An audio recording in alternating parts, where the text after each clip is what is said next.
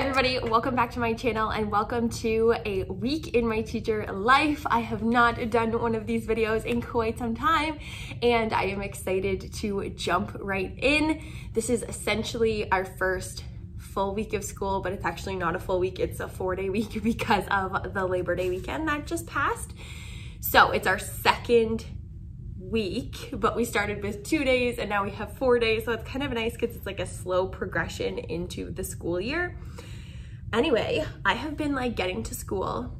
It's day 3, so like I don't need a round of applause or anything, but I have been getting to school earlier than usually. Like I'm just on the ball in the mornings. So hopefully we can stick with that.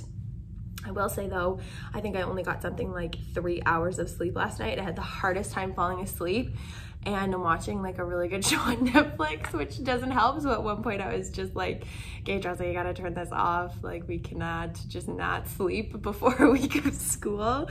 Anyway, no matter what, it takes long like to get back into routine after kind of waking up and going to bed whenever I want all summer. And then on top of it, like having a long weekend, I think I maybe should have gone to bed earlier and like not slept in so much. I slept in pretty late yesterday. I woke up at 8 and like we let the dog out and everything and then just like went back to sleep till 10:30, which is very abnormal. I don't sleep till 10:30 anymore. So anyway, obviously I needed it and it was nice. But it's kind of nice getting to school early. I hope the lighting's not weird. Like the sun is beaming into my classroom right now, but I do not want to complain because soon it's going to be like winter and the sun doesn't even come into the classroom then.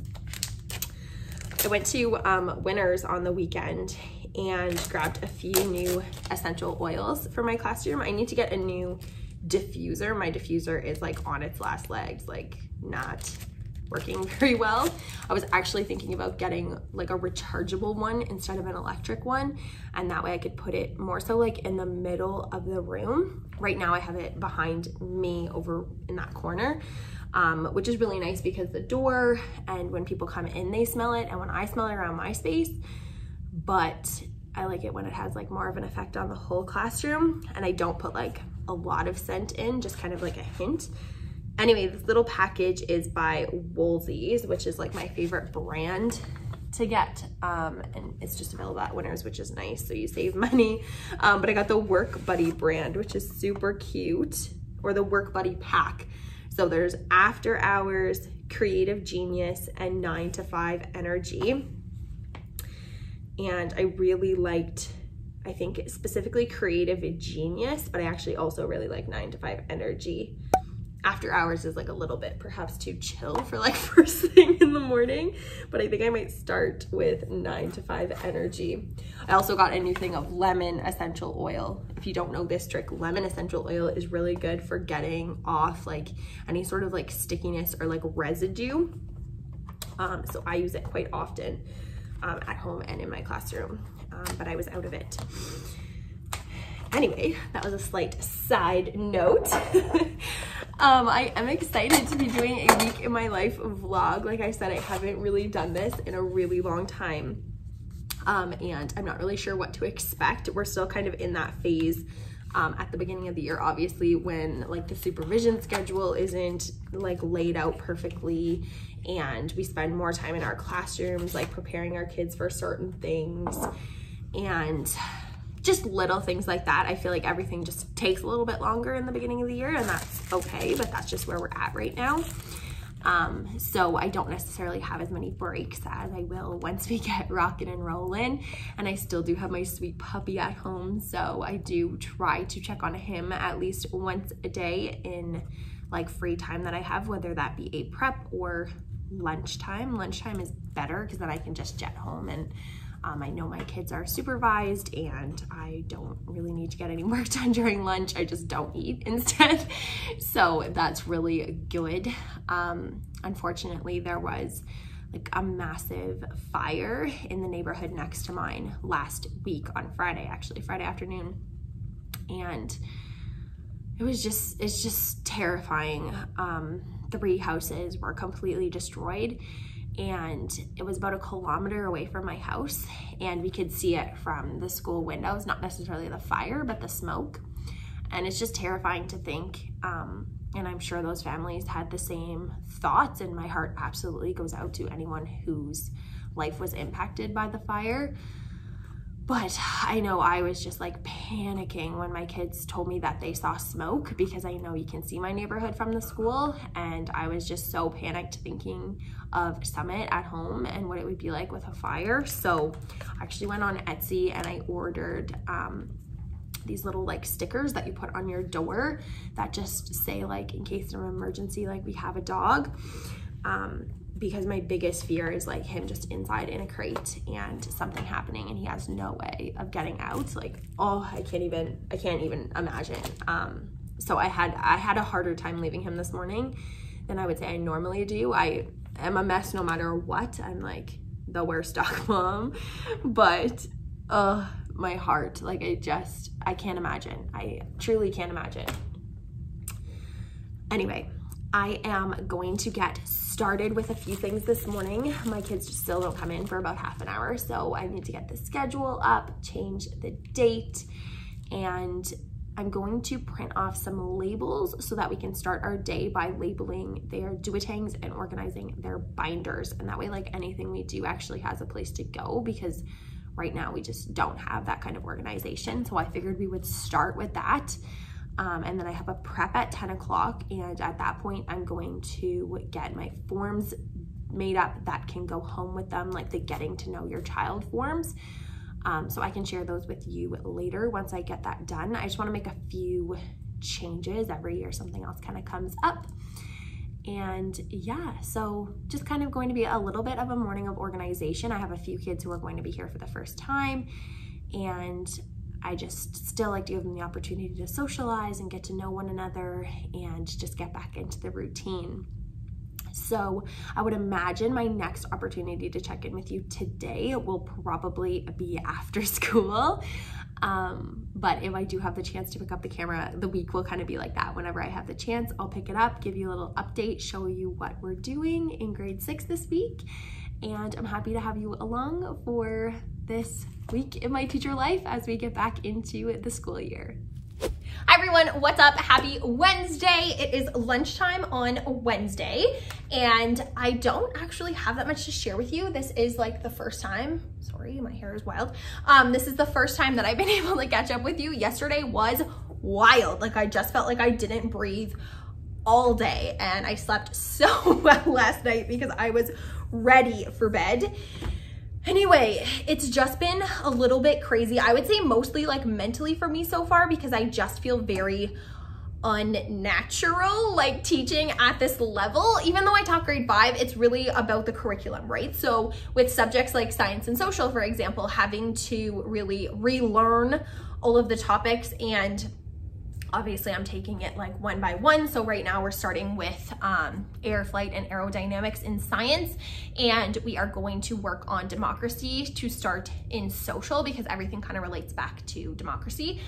So I'm starting with those two things, and I'm just still in that uncomfortable phase of like not really knowing how I want to begin the unit, how I want to address things, and where I'm going. I'm really trying to like begin with the end in mind. So I totally know like where they need to be by the end, but it's just getting them there is kind of awkward when you're teaching a grade for the first time. And I know I'll get into the swing of things, so I'm not letting it get me down, but I'm just kind of longing for like that understanding that I had in grade 5 of the curriculum. Anyway, it'll come, it'll be fine. Yesterday we started those units though.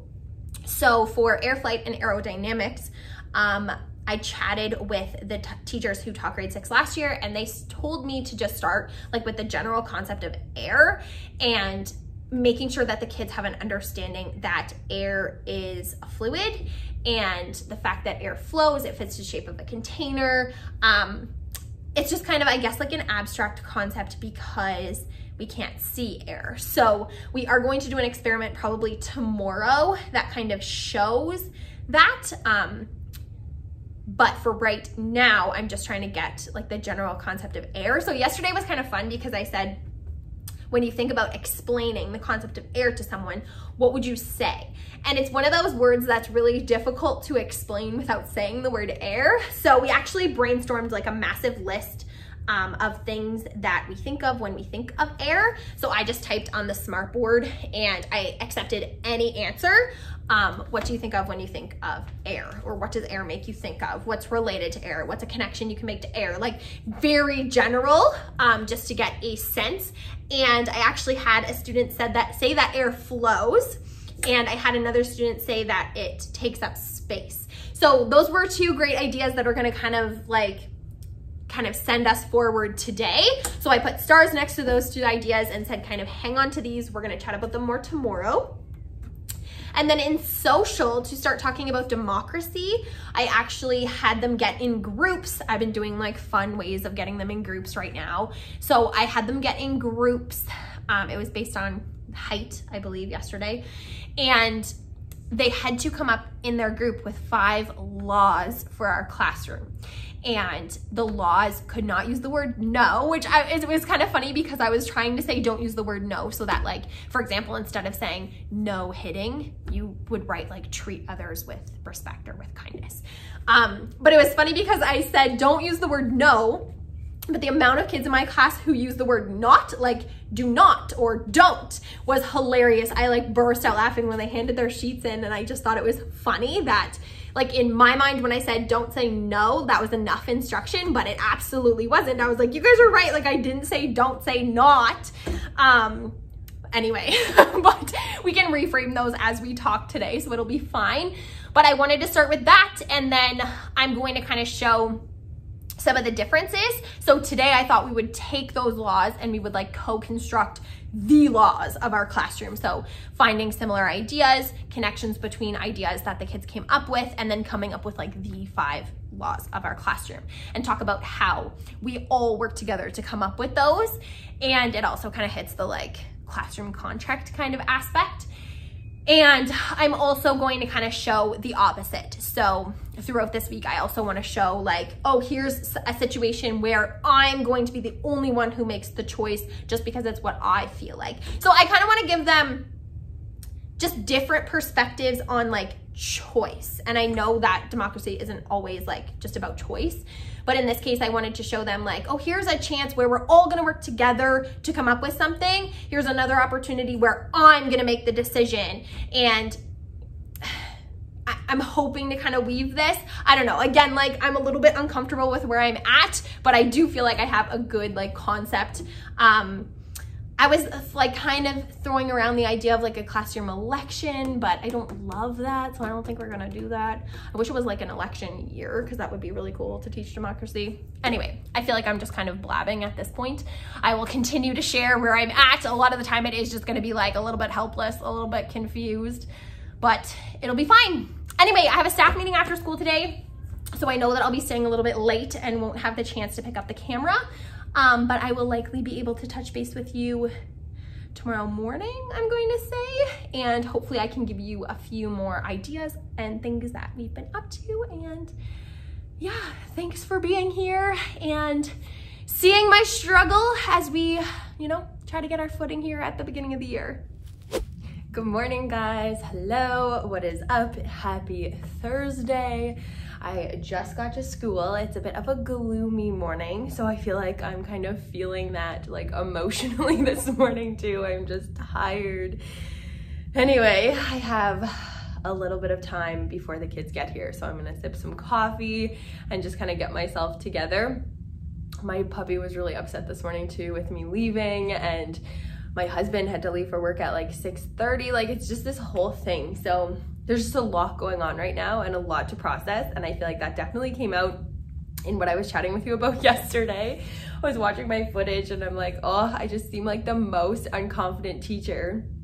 And that's not even it. Like I'm quite confident in myself and like my abilities and the way I can be in front of the class. It's really just the content that's getting me.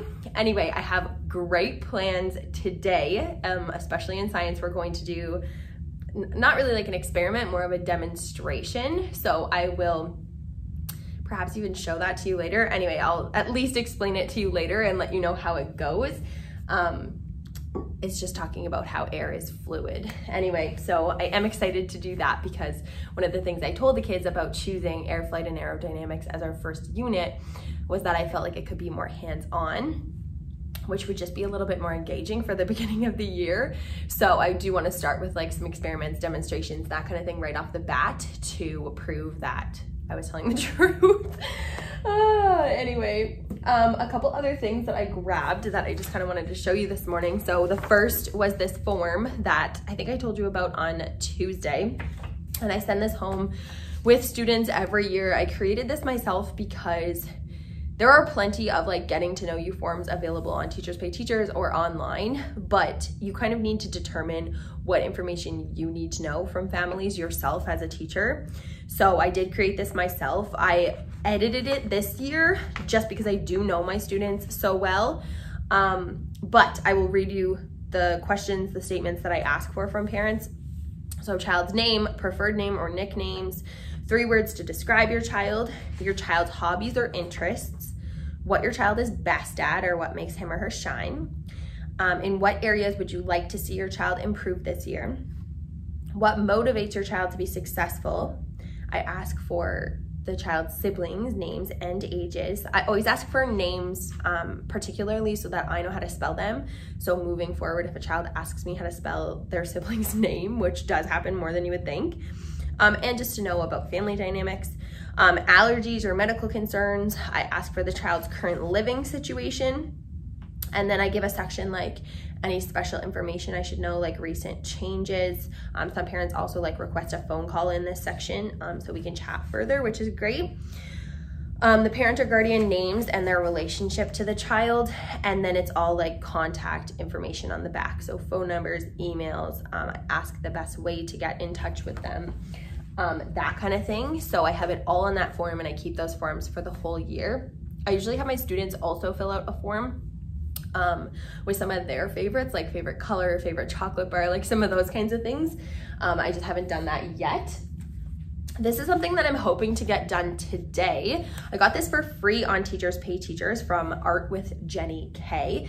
And I have used this, I think this is my 4th year, and it's a collaborative Canadian flag. So if you're a Canadian teacher, it's such a cool way to get a flag up in your classroom. So what this teacher has done, or this creator has done, is they have like created the Canadian flag, but it's massive. It's really, really big, but they've cut it up and then labeled the parts that need to be colored. So you pass them out to your students. There's something like 26 or 28 sections.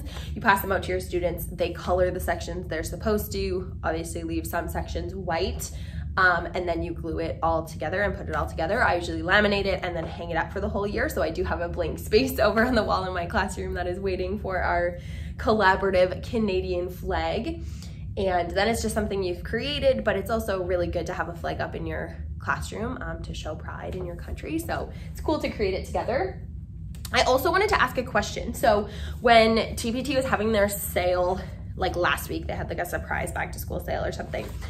I bought 2 packages that I had had in my cart for quite some time, or like on my wish list for quite some time. And they're from the store Hello Fifth. And one is a math wall with interactive equations. I don't want to show you the package out of respect, but I will show you the cover. And then the other is an interactive language wall. This is the one that I've had like in my on my wish list or in my cart for I think a couple of years, to be honest, which is hilarious. But then I saw this one too, because now that I'm teaching grade 6, I know that they're going to be writing their PATs, their provincial exams at the end of the year. And one of the things that I hear over and over is that it's like the kids don't know what the question is asking them in some regard. So if they read the question, but they don't really know what it's asking them, they end up getting the wrong answer for that reason, which really comes back to like vocabulary and comprehension. So I'm trying to think of ways that I can incorporate more specific vocabulary study in my classroom that are for like words that perhaps the kids should already know, but reviewing those words and then also ensuring that they have the vocabulary they need to be successful on the PAT. So if I'm looking at the math one, for example, some of the words that I know kids have trouble with, like we were doing something yesterday and I had some students who didn't know what some meant. And, you know, it came to them after a while, but originally looking at the word some, they're like, I don't know what it's asking me. And like, that's a massive problem because my kids can obviously add. So if they knew what some meant, like the problem would be done like that. But because they didn't know what the question was asking them, it was a problem. And same thing with when you're teaching like multiplication and division and you're trying to use like quotient, dividend. I know we're going to get into a little bit of like BEDMAS this year. So making sure they know what exponents are, what brackets means, that kind of thing. So just those little words that you almost like assume kids know and then they don't, and it can really mess them up. So I'm trying to think of how I want to use these in my classroom. If you have either of these packages or you have created something very similar, I would love to hear how you use it in your classroom.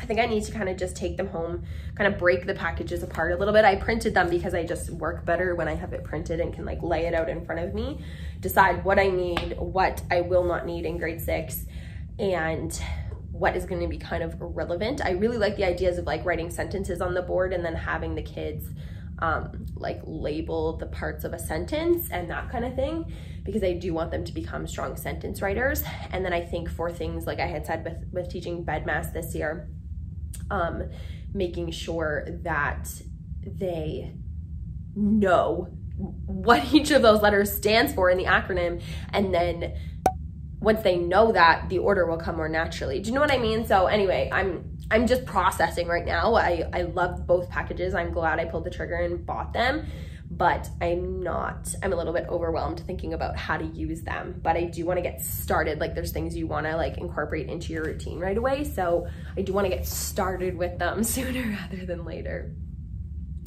Anyway, I am feeling a lot better actually just today compared to yesterday. I feel like when I was talking to you yesterday, I was stressed about teaching, and I had a really good afternoon yesterday in the end. Our staff meeting ran kind of late, and anyway, chaos in the evenings, but you can't control those things. But I had a good afternoon of teaching. It was a little bit chaotic in here, a little bit noisy, but that's okay. We got through a lot of content. So I'm really trying to stay on track this year. That's my biggest goal, is to like really stay on track with the content to make sure that I get through everything that I need to get through. And that's important to me. So starting this week and trying to start off strong, like I think that's why I'm so stressed about it, is like I want to do a good job with it. Anyway, that is that. So I am going to get a few things organized for the day, and I would imagine I will be able to chat with you after school. I have like a lot going on today. We've got gym, French, music, like it's a whole day, but there is just stuff kind of all the time and things that I'm trying to get done, and like meetings and you know, back to school life. Anyway, preaching to the choir here, but I will try to touch base with you maybe after school. I also have cross country practice after school that I was just forgetting about in that moment. So you might not hear from me till tomorrow morning, but that would be okay. Thank you for being here. I hope you're having a wonderful day. Hi everyone, we made it to Friday officially. It is first recess right now, so my kids are outside playing. It's relatively chilly today, but it's still warm in the classroom, so it's one of those like weird sensations where I'm cold and like hot at the same time. So if you're wondering why my cheeks are red, it's just from like being in the classroom. It's just warm in here.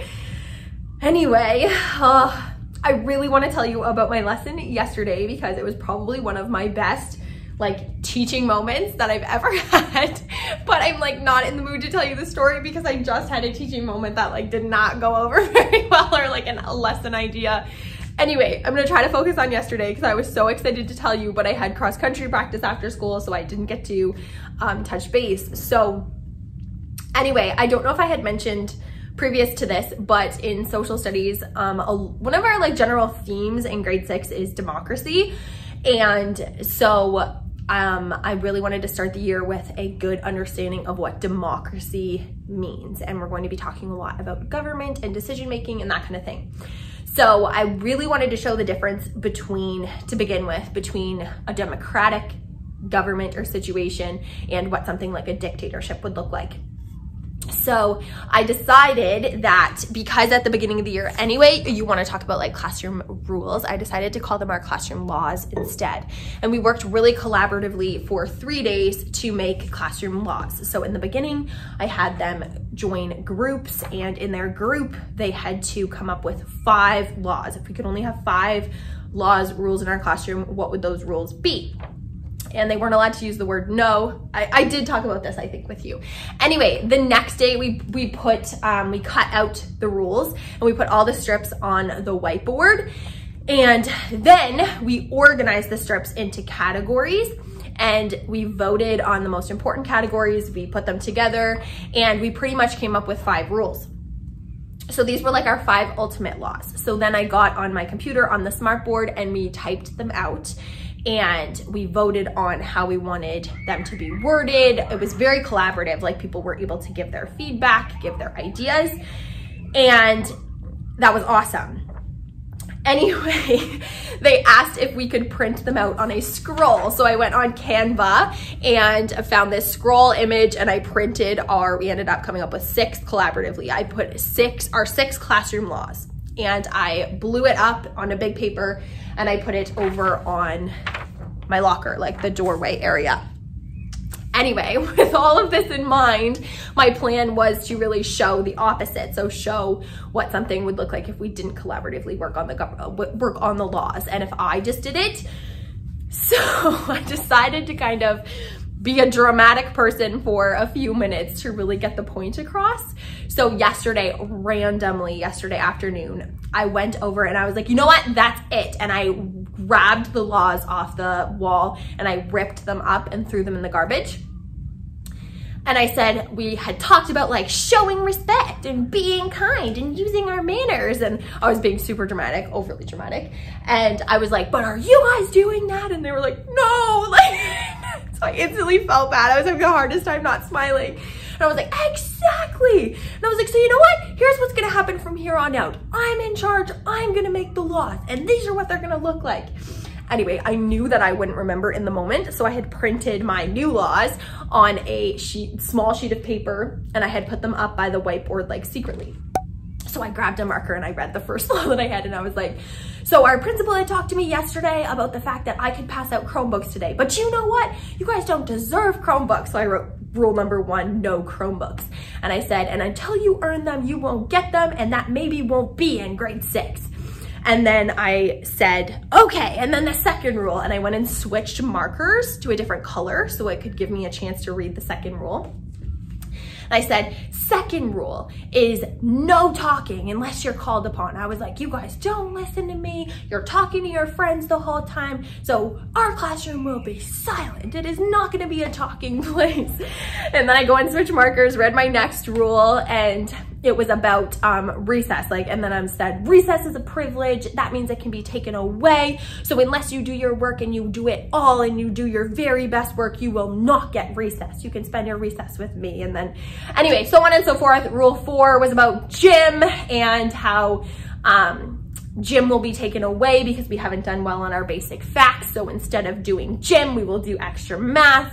And then I know gym is like their passion. So my next rule was also about gym, and I said, unless you get 100% on every test you do, you will not be allowed to go to gym. And I said, now these are what our rules are gonna be from here on out until you have earned my respect.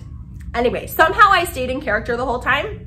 I never truly yelled. I just used a mean voice, talked very sternly. I didn't smile somehow.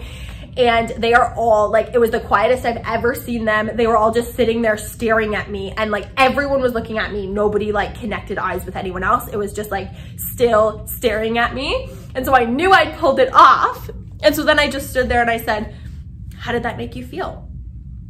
And nobody knows what to say. So they all start looking at one another. They're saying sad. They're like, I think I'm gonna cry. One kid was like, I'm so mad. They were so, and so then I smiled. I allowed myself to smile, and I was like, it was a joke.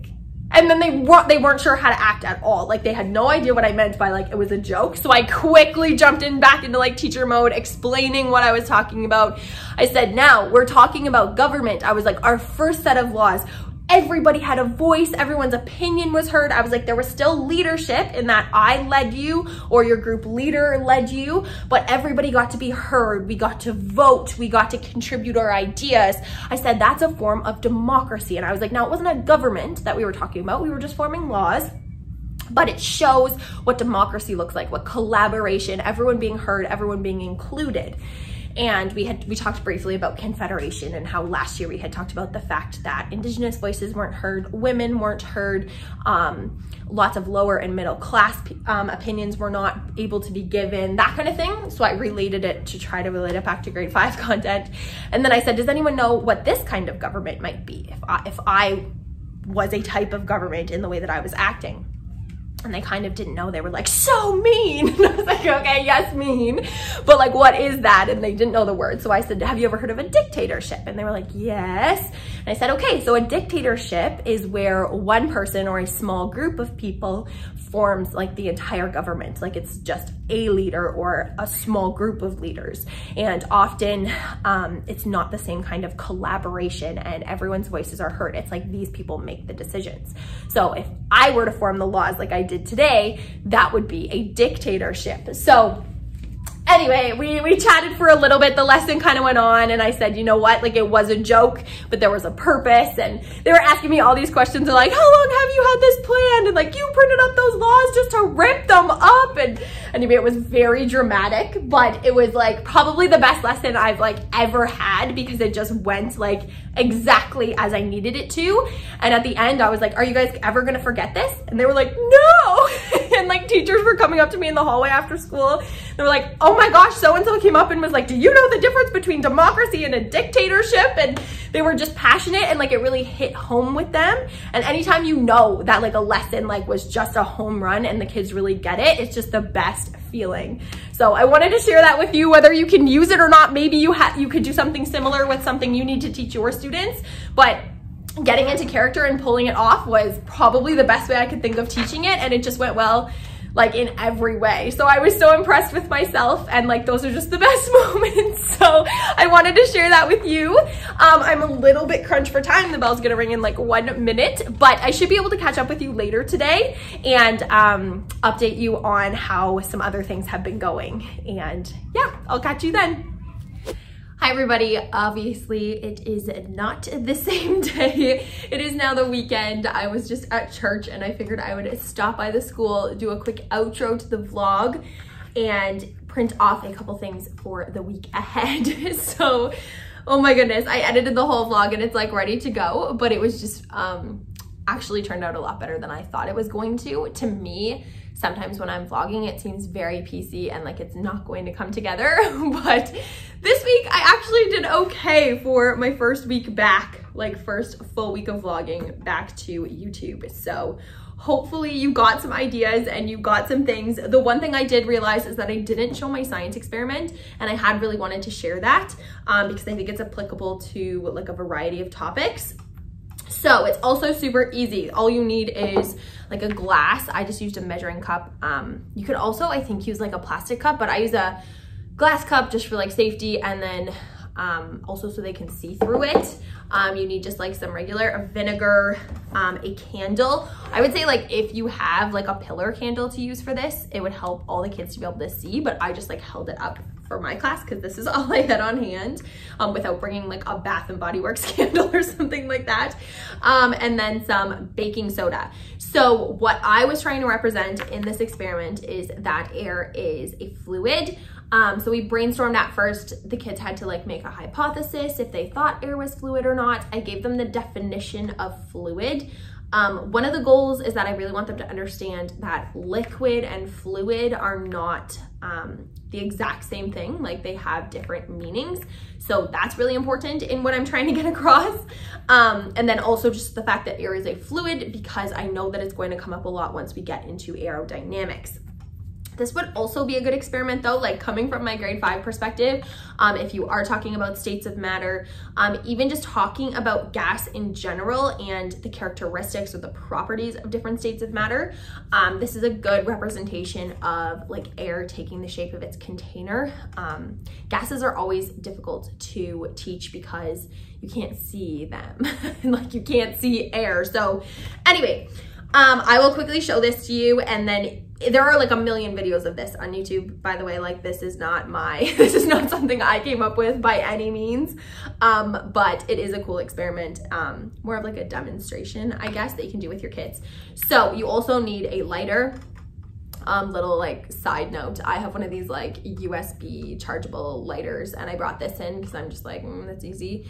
And it makes like a little bit of like a piercing sound, but like I don't notice it too much, but it was at like a frequency where like it really bothered the kids' ears. So that was like a whole other experiment in and of itself. Anyway, the first thing you need to do, I didn't measure, you can look up measurements, but I don't think they're necessary. You just put some baking soda into your glass, like enough that like it's going to kind of have like a chemical reaction, but not enough that it's gonna overflow. And then you want to, I think you can do whichever one first. I like to light the candle in the next step.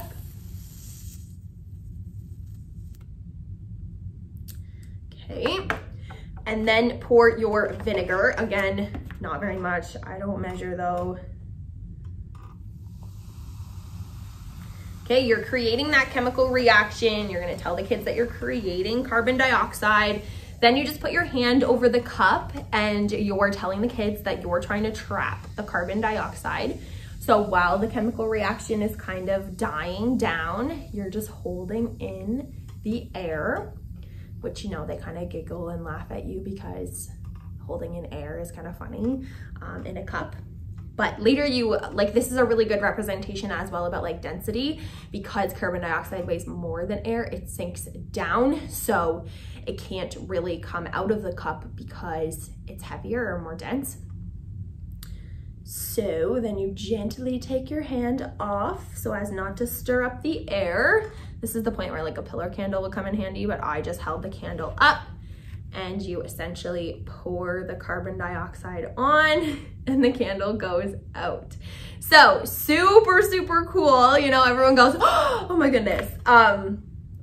I guess not as cool with grade 6. They were kind of like, okay, Miss Lid, like that took no time.